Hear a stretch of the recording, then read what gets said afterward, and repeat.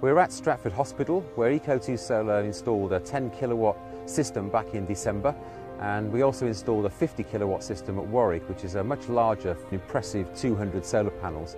I'm with Barbara from Community Energy Warwickshire and Siobhan from the Trust. We've had 6 months, ladies. Barbara, how's it been? Yeah, it's fantastic. It's really, really good to see generation on the bars, money being earned. It's super. And carbon being saved, of course. Absolutely, and I mean, from a sort of operational point of view, we've had no problems whatsoever. Nothing's gone wrong. The meter readings are nice and easy for us to get a hold of. We've got quite a lot of information through the system that you installed. So yeah, it's been good, really good. Yeah, it's Fantastic. Just like our domestic customers, our commercial customers get really excited about reading the meter. So we're just going to go into the hospital now to read the meter. Nearly there, Barbara. There's also the inverter and the switches and all the other paraphernalia is installed in the same place. Shall we read the meter, Barbara? Yeah, let's have a look. 4.152 megawatt hours. Now we really feel as though we've built a power station. Fantastic. That's really great, isn't it? So what's that, saving 2.5 tonnes of carbon for the Trust? Yeah, it must be. Not bad in 6 months. Fantastic. Not bad at all. Siobhan, how did you find the installation process back in December?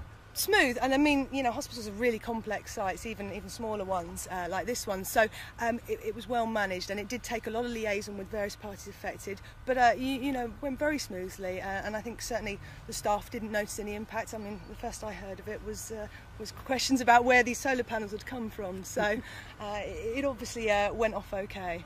Good. Barbara, the Community Energy Warwickshire organisation paid for and owned the panels. That's right. Can you tell me a little bit about how that works? Yeah, we're a former cooperative, and our objectives are to do with providing a benefit to the community, which obviously we do partly by helping to reduce carbon by investing in renewable energy.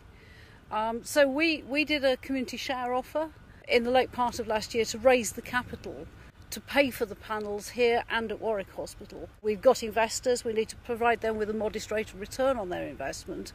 Our real objectives are to help cut carbon and help forestall disastrous climate change. And have the solar panels achieved that, do you think? Yeah, they've been fantastic. Yeah, I mean they're generating really well. We can calculate the amount of carbon that we're saving, but it's also the money's now coming in, so we're really pleased with that because that will be ploughed back into the community. And it's great to see the sun. Absolutely.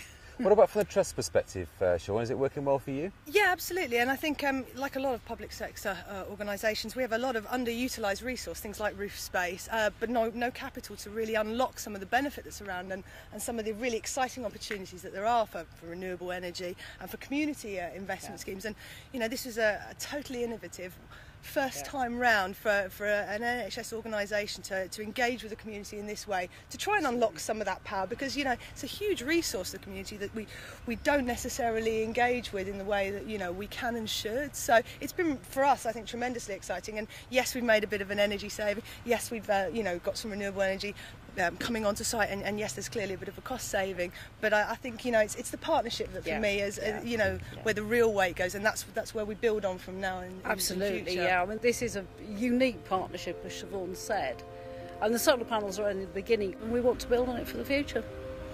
Fantastic, thank you.